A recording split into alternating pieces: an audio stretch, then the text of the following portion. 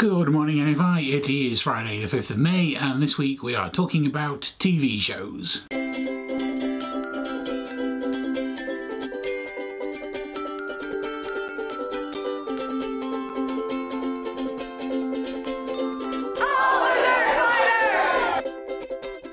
Me, I am a big fan of stories, and that has translated into a love of film, TV and books and any kind of storytelling, really. But that means that over the years I have seen and enjoyed a huge variety of TV shows, so asking me to pick just one and talk about it is kind of a difficult task. Picking favourites of that kind of thing is just always a really difficult task, because so much of whether it's a favourite or not kind of depends on a lot on the on your mood at the time. Although thinking about it, if pushed to pick an all-time favourite, it would definitely be at least one of the Joss Whedon ones. Firefly, of course, is excellent, and if it had lasted a bit longer, that would probably always take the top spot, but because of its short-lived nature, sometimes it doesn't feel quite as substantial.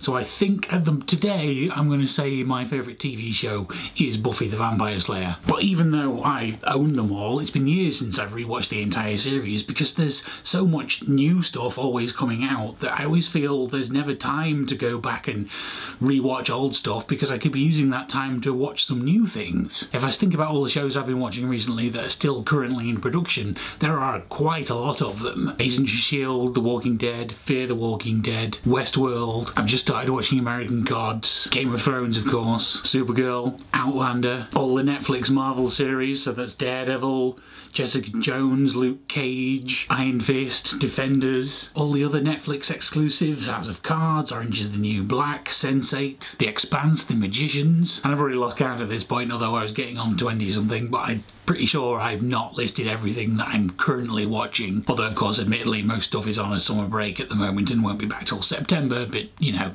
it still counts. And if I tried to list everything I've ever watched in the past, that would take far too long. So I guess what I'm saying is that TV shows have always been a fairly important part of my life, and a favourite form of escapism. Turning the camera around briefly will serve to illustrate that somewhat. And so with all that to choose from, I just couldn't think of one particular one to talk to you about. Although I guess I will just give a quick extra mention to Sense8, seeing as just today season 2 has just been released on Netflix. If you have access and the time, I would highly recommend it. From the writer of Babylon 5 and the creator of The Matrix, one of the most interesting and diverse TV shows I've seen in many years. But I have talked about that on YouTube before, back when season 1 came out, so link to that video somewhere. What are some of your favourite TV shows? Tell me about it in the comments down below. Thank you for watching, and Carola and Nicole will see you on Monday.